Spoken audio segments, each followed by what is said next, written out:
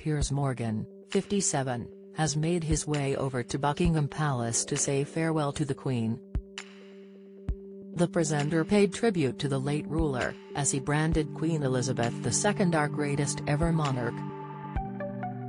It comes as Queen Elizabeth II will be laid to rest alongside her late husband during a private burial this evening after her state funeral at Westminster Abbey. Piers himself will be providing coverage of the Queen's funeral for Fox News alongside Martha McCallum and Ainsley Earhart.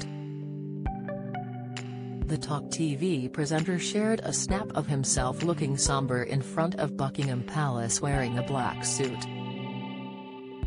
Alongside the photo, he wrote, "Early start at the palace. Going to be a long, historic and incredibly moving day as we say goodbye to our greatest ever monarch." #Queen Funeral. Mourners took to the comments to share their thoughts and wish Piers well. At Kaleidoscope X17 wrote, "Today, they bury Her Majesty Queen Elizabeth II after 70 years of self-sacrificing service to the world. All while being a wonderful wife and mother.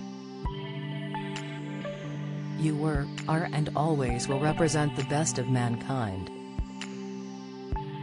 God bless the Queen from one legend to another." At Michael DeKemp wrote, "Piers, America will value your understated and measured tones. Your modest and humble approach will respectfully inform our American friends of the magnitude of today's ceremony. Good luck, my friend. You will be America's Hugh Edwards." Piers has been extremely vocal following the death of Her Majesty the Queen, speaking up in defense of her against trolls in the wake of her death. Yesterday, the presenter hit out against heartless Celtic football fans who had hoisted an anti-monarchy banner during a game. Supporters hijacked the minute's applause for Queen Elizabeth II after she died on September 8.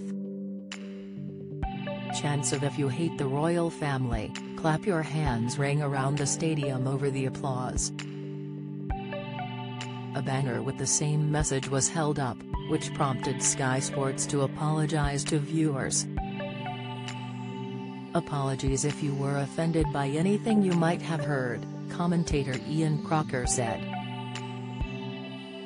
"Most people showed respect, some did not."